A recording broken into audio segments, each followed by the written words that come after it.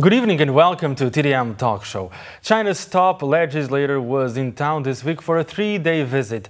Zhang Dejiang spoke highly of Macau's patriotism while calling on the local society to rally behind the chief executive. The chairman of the National People's Congress Standing Committee has also urged the SAR to grasp the opportunities brought by China's fast development. To look into the significance of Zhang Dejiang's visit, we are joined today by Eilo, a political scientist and associate professor at the University of Macau's Department of Government and Public Administration. Professor Eilo, thank you very much for joining us. Welcome to the show. Thank you. Patriotism, safeguarding national sovereignty and national development interests. These are some of the key words of Zhang Dejiang's visit to Macau this week. What's your general comment on the outcome of the visit?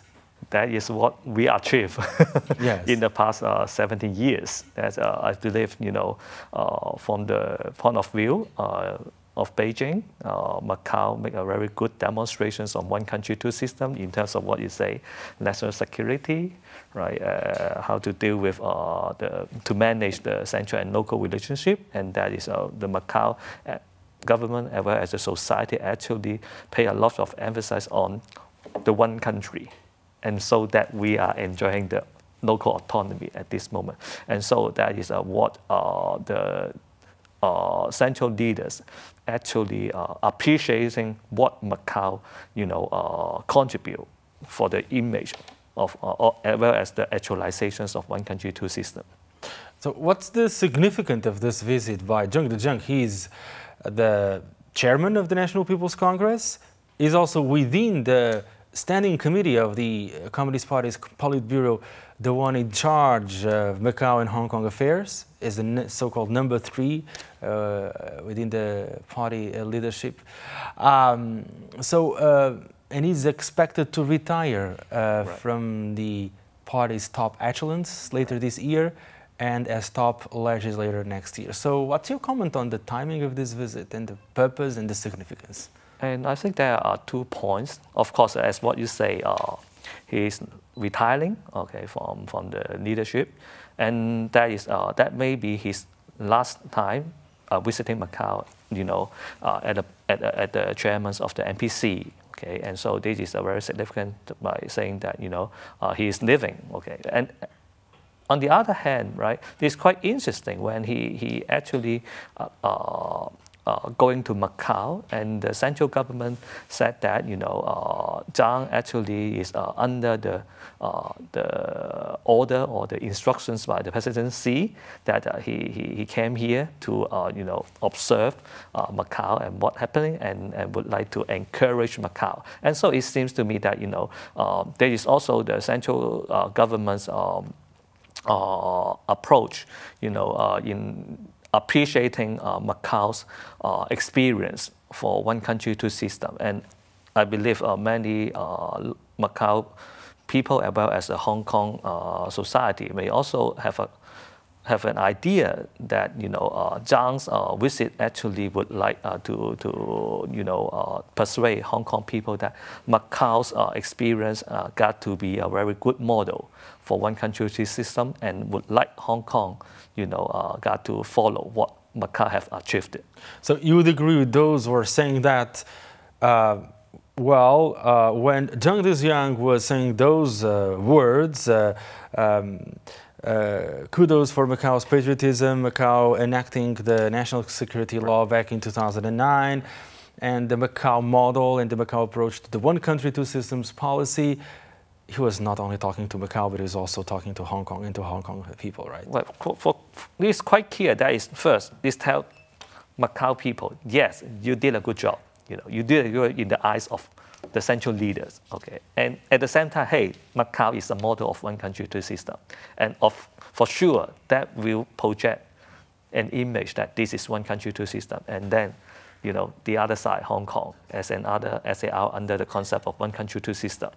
What you did, okay, in the past 20 years, and that you got to, reflect and try to, pick up what you haven't yet achieved in the past 20 years.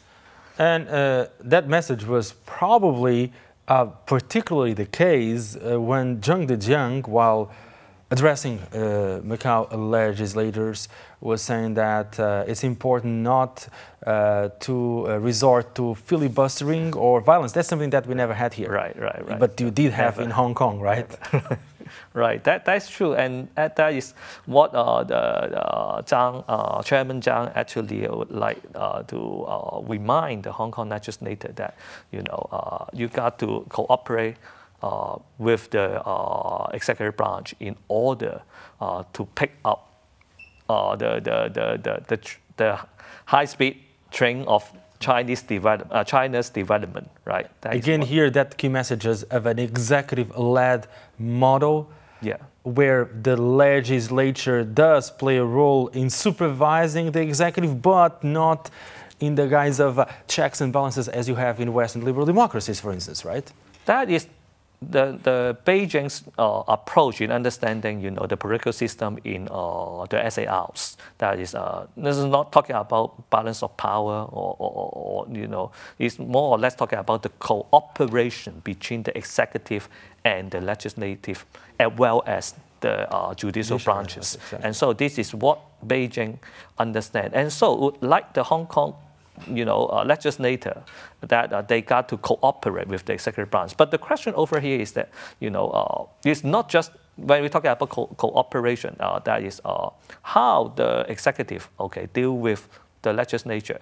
And as we can see in the case of Macau, yes, I would say that, the legislature tried to be quite cooperative, but at the same time, the executive branch tried to be quite respectful to the legislature for some issue, like, when you're talking about the degree law issue, right? And then the executive branch, have proposed a new bill that to restrict the chief executive issuing administrative regulation. I think this is a very significant example by showing that the executive branch would like to restrict its own power, and that would allow the legislature to have more authority in making law. And so I believe this is what we did in the past 7 years. But in the case of Hong Kong, I'm not quite sure that, that actually is an executive and legislative dynamics that is, I'm not quite sure they have trust, So the issue of mutual trust is key here, right? Right. And so that's why the problems, existing in Hong Kong, filibuster and the violence that is, they don't respect each other, but, and then it's widening the gap rather than, narrowing down. And of course, we have Zhang Dejiang visiting the Legislative Assembly. But let's say last year when he was in Hong Kong, he did not visit Hong Kong's Legislative Council. And this is the first time, by the way, that we have a Chinese state leader visiting Macau's legislature. And also this meeting with the top judges and top prosecutors. What's your take on this? Well, that is interesting. I think last year when Chairman Zhang visited Hong Kong, the political atmosphere actually was not that healthy, and it's not very delicate, right? Not that good, and such maneuver may actually stir up the issue about that is what is the one country two system. Is the central government supervising the local legislature, and rather Chairman Zhang met several Democrats in the receptions, and listen their complaint against the Hong Kong government. I believe what he did last year in Hong Kong is trying to deliver a message that they would like to have a reconciliation with the oppositions, and they got to talk and discuss what the Hong Kong and the central government got to manage their relationship, and so they would like to, take some remedies, in order to improve the central-local relationship. But in the case of Macau, I think this time the central leader actually would like to project what is, in the eyes of Beijing, a real model of one country, two system.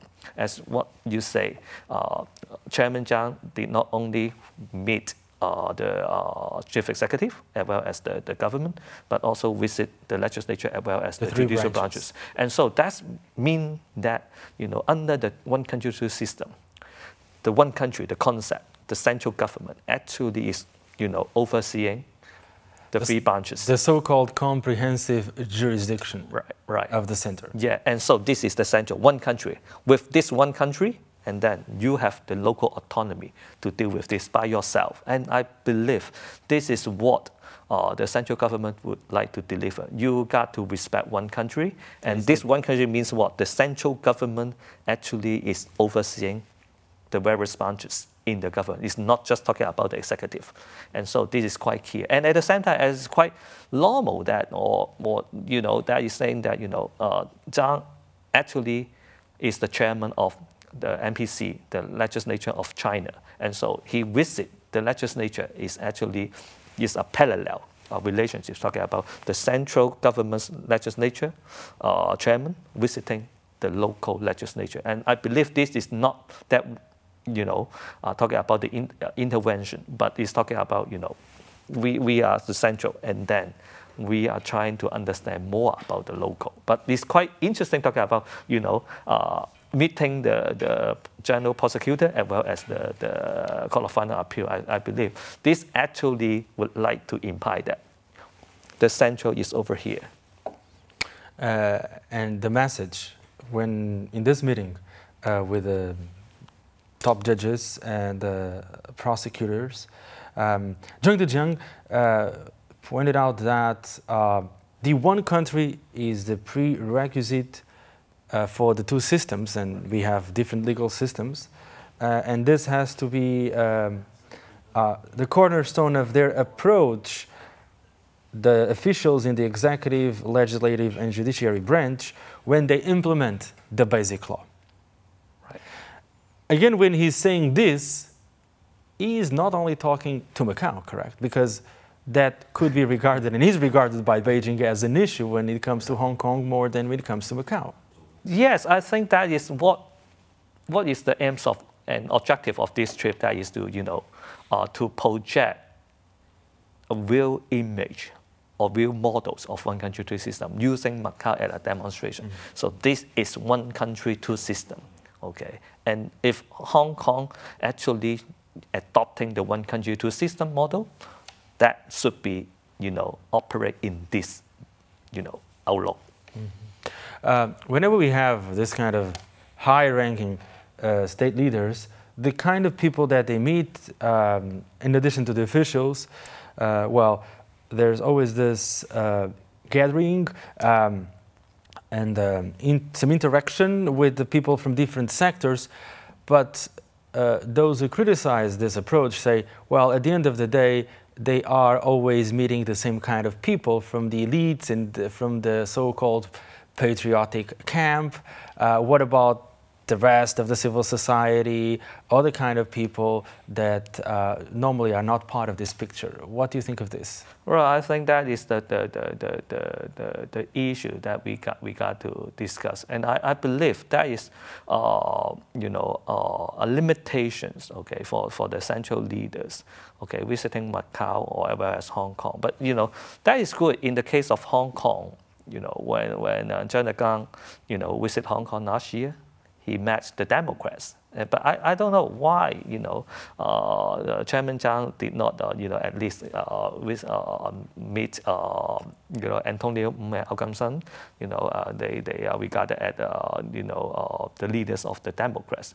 And, well, this is very significant to show that, when we're talking about the conflict in the society, especially he talked about, we have conflict, okay, big conflict or small conflict, and how can we deal with it? And I believe that, that is a good idea that, the central leader in the future can meet the Democrats, especially I believe that, Alcamson and Anthony, they are regarded as loyal opposition. That means actually they are supporting the political institution in Macau. Of course, they are opposing the government, okay, and criticizing the government. But at least they are, operate or playing the games within the institution rather than just revoke the whole system and build up a new one. And I believe this is what we got to think about this. And the issue over here is that yes, in the case of Hong Kong, because of the political atmosphere, yes, the central leader would like to meet the Democrats so as to to improve the relationship. But it seems that, right, to a certain extent, central leader would regard that well, we have difference, but at least you're not a problem, and so we don't need to meet you. And I believe this is the rationale of Beijing. Okay, in visiting the people in Macau. It would just like to consolidate the core pro-government or pro-Beijing forces in Macau, especially from the traditional social groups. I would like to consolidate them in supporting the Macau SAR government and pay little attention to the opposition or to people. Or even different groups from the civil society. It would not have to be necessarily lawmakers or pro-democracy activists, but there are other groups in the society that some would say could join this kind of events or could be co-opted in a way. But I think that is one. I believe the central government would leave it to the Macau government, especially when Zhang Degang just saying that we have conflict, and that's why the Macau government got to improve its ability and capability in governing the various forces. That means, yes, Beijing know it, okay, know everything, or at least know about, we have different, opinions in the society, and they have, different comment, towards the government. And at the same time, I believe the Beijing would not like to meet, the so-called the opposition or the people. They are different. Okay, to the core pro-government forces that may project an image that the government got to deal with them in a higher priority. But I believe that when Zhang Degang just remind that we got to improve our governance capacity, and that is the point indicating that yes, our government, although we did a good job for one country, two system, but in terms of the domestic affairs, the government's ability still left behind what the society developed. And so that means just leave it to the government. You got to do it, and just remind the Macau government. And rather than would like to, exaggerate the issue, and so that the society may stir up the issue by saying that, hey, you see, the government did a really poor job on this. Talking about that, I mean, there was no major announcement as some were expecting, and also issues such as controversy surrounding the land law, housing woes, transportation, infrastructure problems, all this. This was not directly reflected or not even mentioned by Zhang Dejiang. But let's see, for instance, when we had Premier Li Keqiang, President Xi Jinping, or even before former Premier Wen Jiabao, the kind of conversation was a bit more specific on the problems facing Macau, the hurdles, the obstacles, the challenges, and even the emphasis on the need to diversify the economy. There was some reference, but not very evident, I would say. That's why, Zhang's visit, actually attract the attentions of many Hong Kong people, especially at the elite level. They have a concern that, what Zhang Degang said in Macau actually he is telling to Hong Kong people rather than talking about Macau. And so that means, as what you say, we have a lot of problem, but in his trip, he tried to downplay that and to emphasize what Macau achieved. And I believe that is what general perceive in Hong Kong and Macau. Both regard that, would like to promote Macau's one country, two system model and to pursue Hong Kong, to follow. And I believe That is that is the major objective of Zhang's visit to Macau this time. Instead of emphasizing social problems, all these challenges, which basically are the talk of the town, right? So that's why he just have a footnote by saying that you got to improve your governance ability. So that is the footnote. And to summarize what you say, we have problem, you got to deal with this. Mm-hmm. We had, of course, you were talking about lawmakers from, well, they used to be affiliated with the New Macau Association, not necessarily anymore. I'm talking about Ng Kwok Shon and Ao Kam San. They came up with this letter calling for political reform, for, of course, universal suffrage for the chief executive election, a roadmap for increasing the number of directly elected seats, and to implement the municipal bodies, non-political bodies, which were promised earlier. But of course, nothing of the kind was mentioned, not even in the form of administrative reform. No. This kind of agenda, is this out of the radar in the foreseeable future?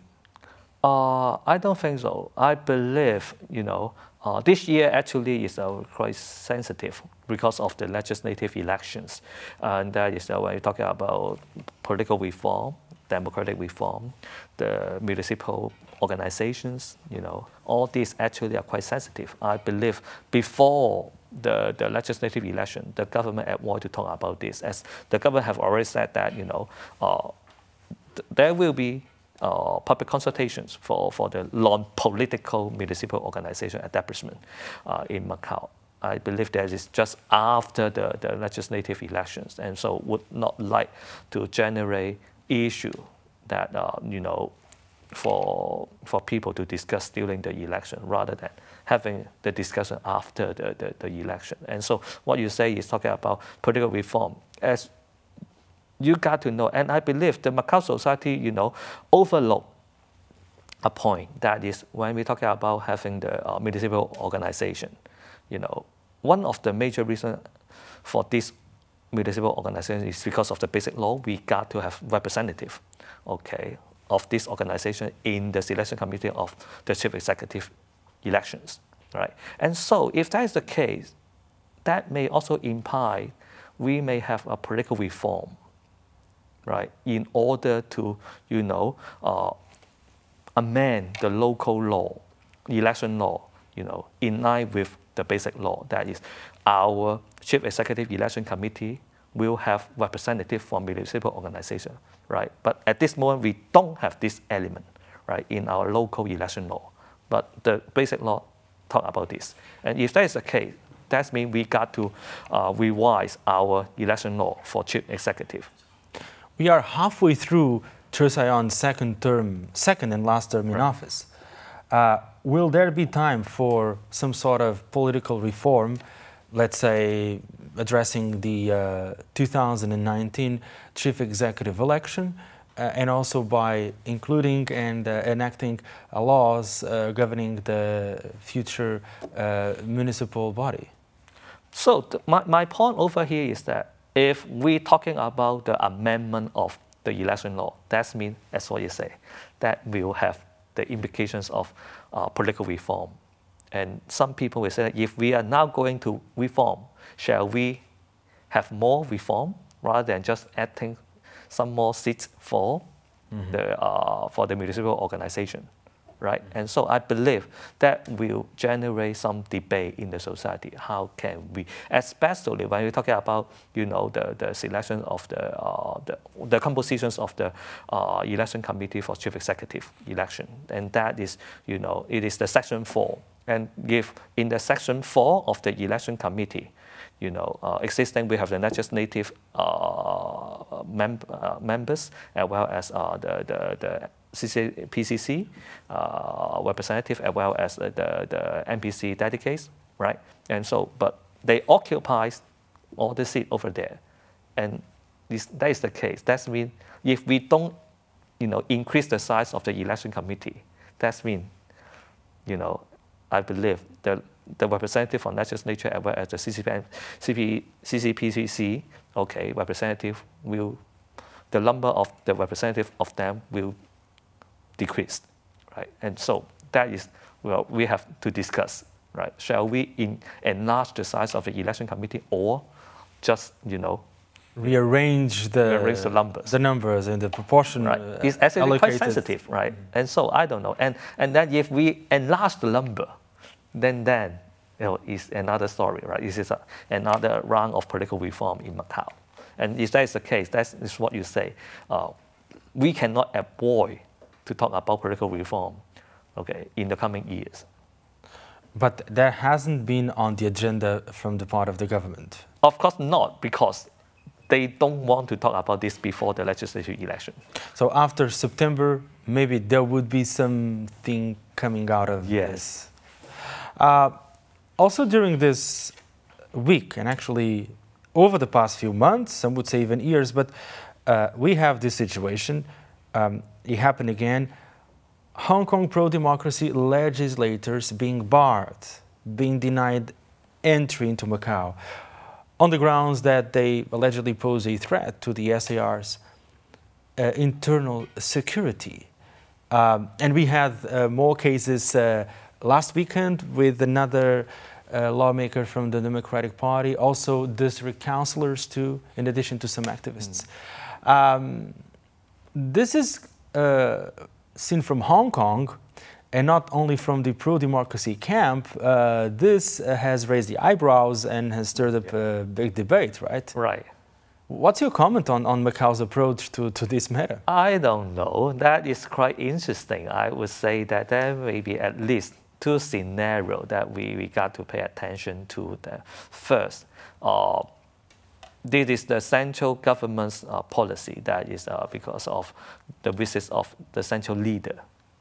We got to make sure that the environment, the society will not be interrupted by external forces. Okay, including that is external forces meaning non-Macau elements. Okay, and that may be from Beijing's order. And then other scenario maybe that is the local security forces.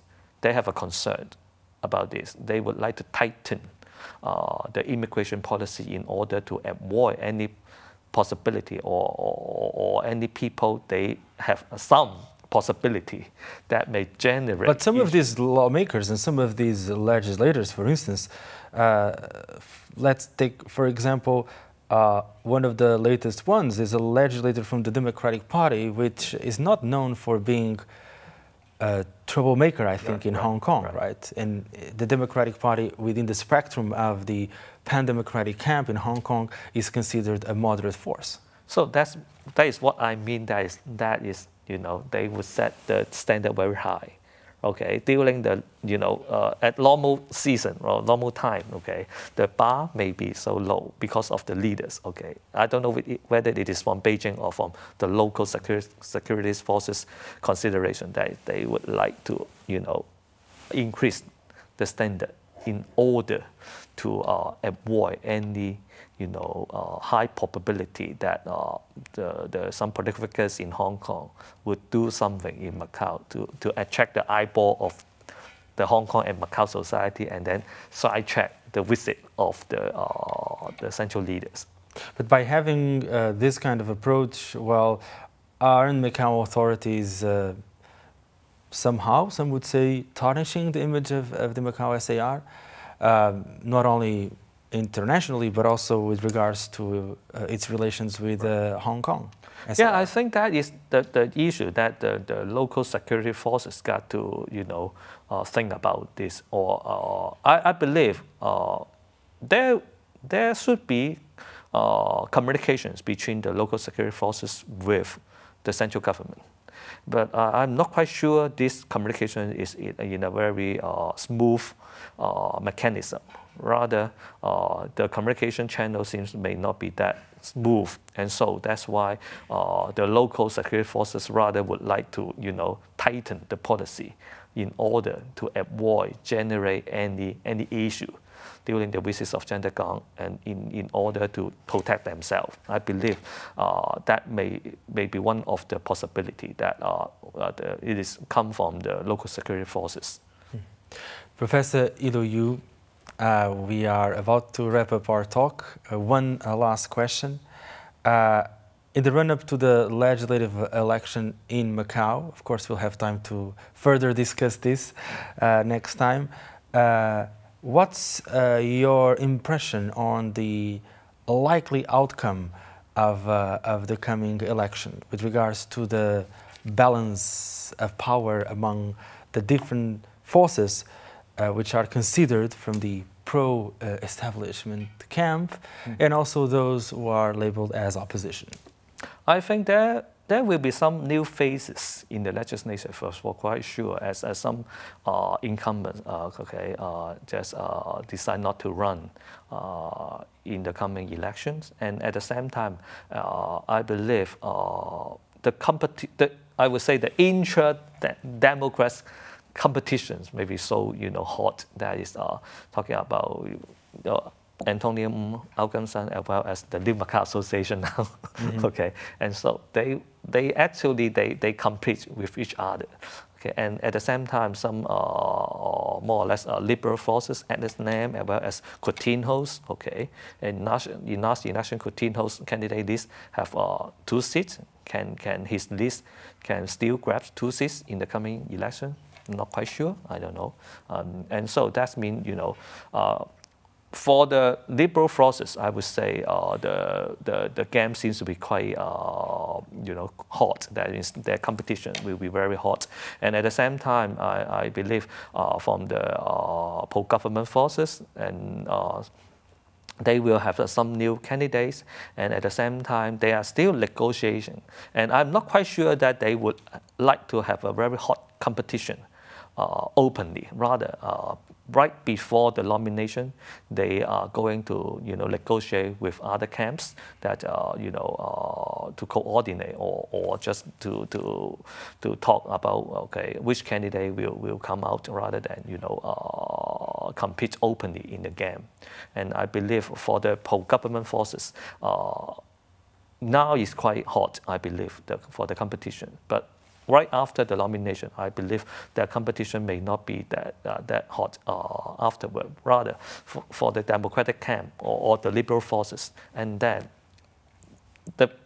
I would say that they are in a chaos. That means they are competing with each other, especially for the New Macau Association. Now they don't have the legislator at all, I would say, and the 2 legislators just run away and have their own election. And then how the New Macau Association survive in Macau election? And I believe this is a very important games and issue, for the developments of the pro-democracy forces in Macau. And we will be keeping a close eye on it. Yes. And later this year, we'll surely have another chance of having another conversation more focused on the legislative election. Professor Eilo Yu, thank you very much for joining us. Pleasure to have you on the show. Good evening. Good evening. And to you at home, thanks for tuning in. We'll be back next week.